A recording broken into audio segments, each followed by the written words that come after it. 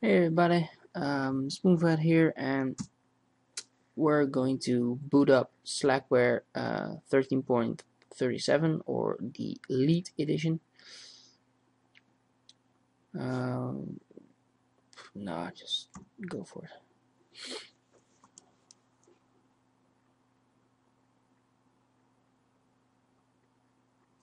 If you do not have a color monitor, cool.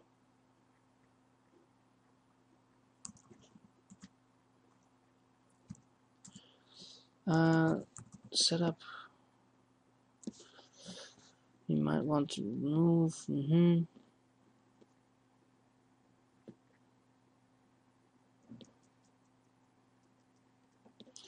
Do I have to partition the drives before I install or not? That's what I thought.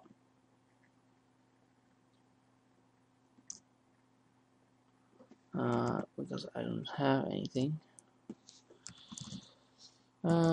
Disk. Disk was again. Disk. Oh. We got dev SDA. So we'll do dev SDA.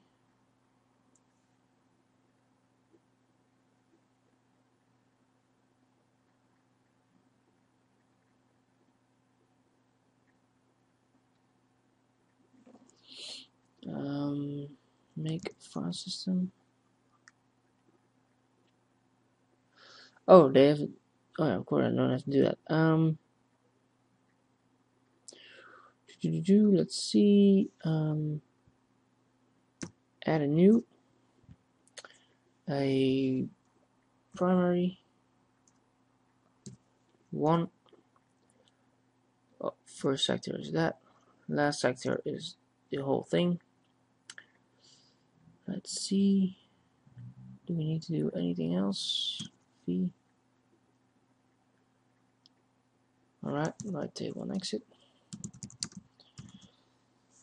Now we have a SDA 1. So make fs type x4 def SDA 1. Oh no, it's called differently, of course. Dot x4, that's it. Def SDA 1.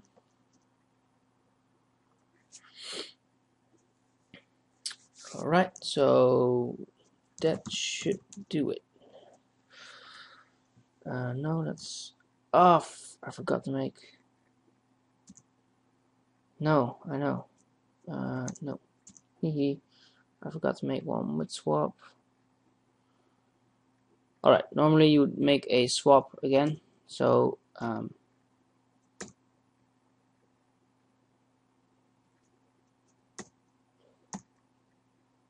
already did that, but that's okay. I'm just gonna install Slackware like this. Normally you would have a swap partition actually, but you know, this time we don't have any swap partition, which could cause a problem, but we'll see later on. Here you can see all the things that's going to be installed, which is denoted by the asterisks in there. So you got more than enough. Install everything, yeah, of course.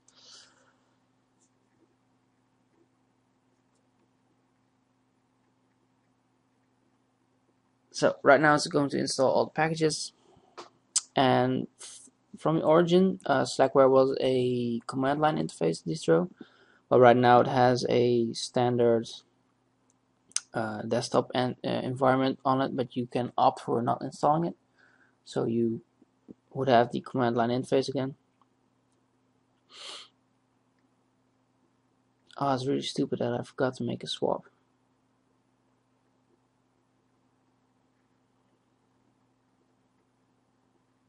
Which means that everything needs to be in the memory constantly. So let's just hope it won't crash.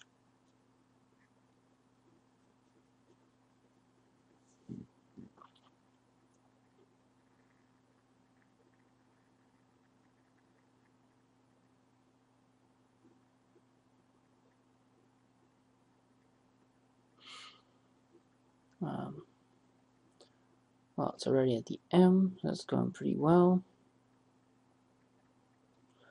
If you want to see how to make a swap with fdisk, then let me know. I'll make a separate video on it. It's not a problem.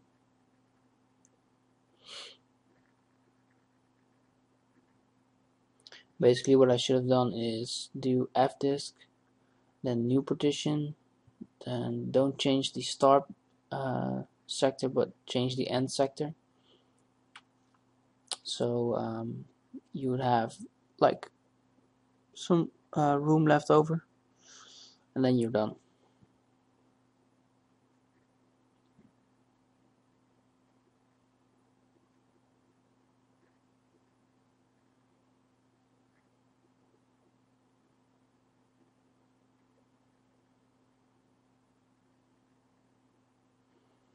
I think I'm gonna pause it right here because I have no idea how long it's going to take for this to like complete running. It's at the V right now, but who knows? Now it's at opt. Now it's at D. So yeah, that's just yeah, it's gonna take a while. So I'll see you after this whole thing's done.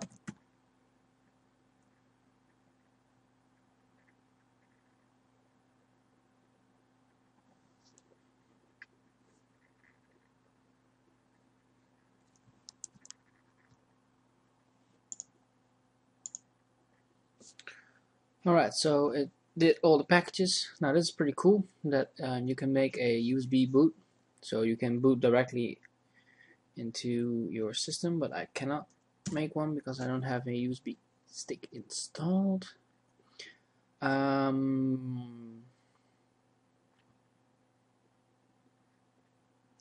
Yeah, just go for it.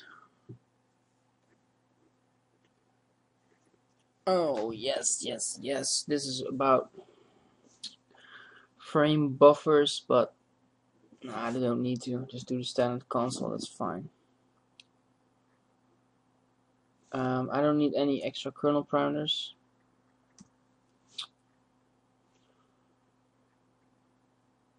Let's see. No, I don't need to use UTF-8 and install to the master boot record. So that's fine with me. Yeah.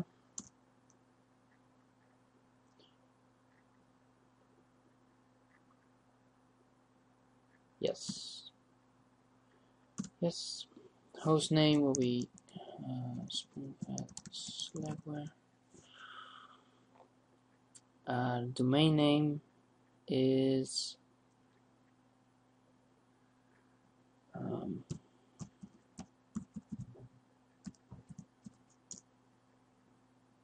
yes. I don't have a host name for the DSP server. Yep.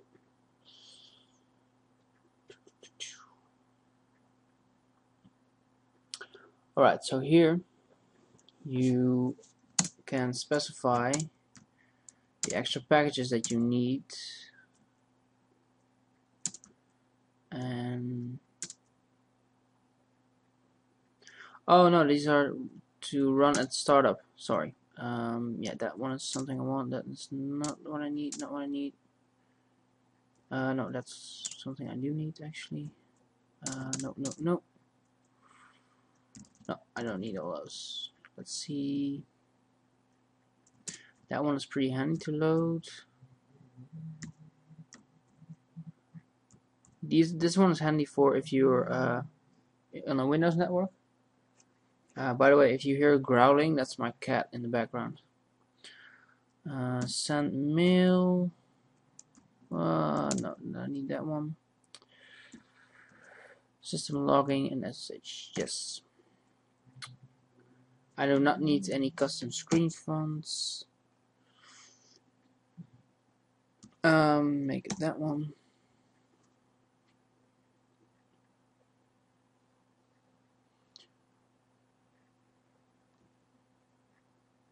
Can I do page down?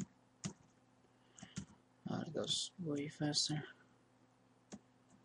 Europe. Take that one. Right, so here you can choose which one you want to use. So you can use KDE, XFCE. So it's cholesterol free. All right. This one is the very basic, as are these actually. So I'm just gonna go with XFCE. I'm guessing. There's no password. No, I don't need any password. Alright, so we did everything. Gonna exit.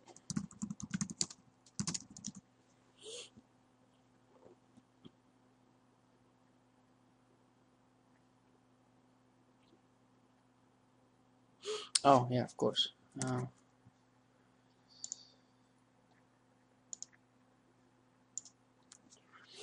Alright, so now we're booting into Slackware.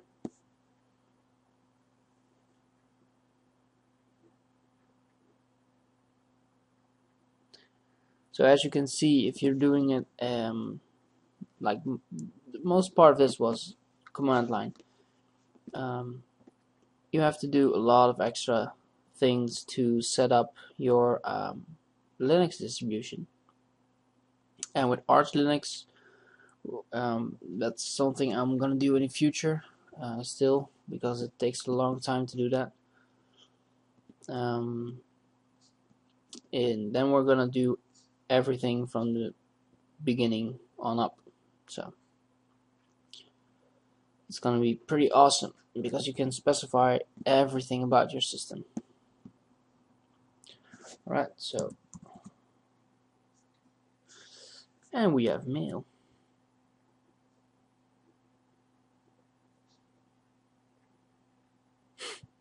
Cool.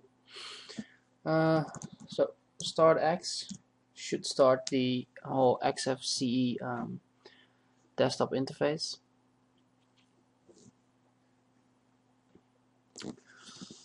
Which we have here right now. So this is what we currently have on here. These are all the tools on here.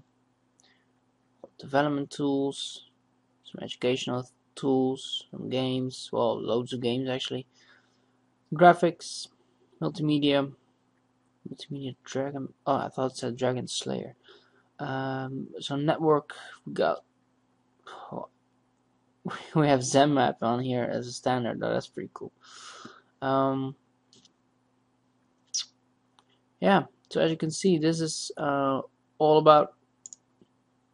This is not actually Slackware. Slackware is just the command line that you saw, but they've included desktop interfaces on here, and this is pretty funny. So this is everything on Slackware 13.37.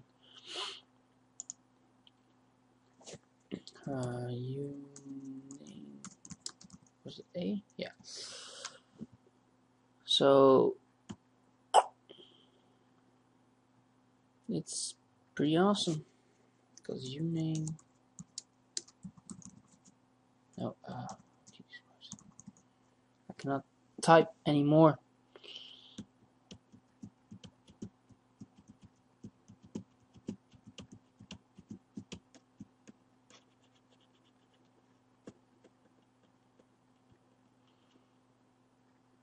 Yeah, I did the right thing.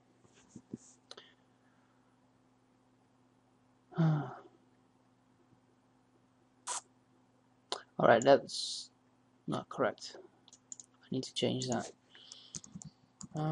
Clear. Exit. And I'll log out. Log out. So we have everything and we've got everything working. So what else is there to do? I don't think there's anything else to do. Yeah, there's nothing much else to do, so I'm just gonna shut this thing down right now, and I'll see you,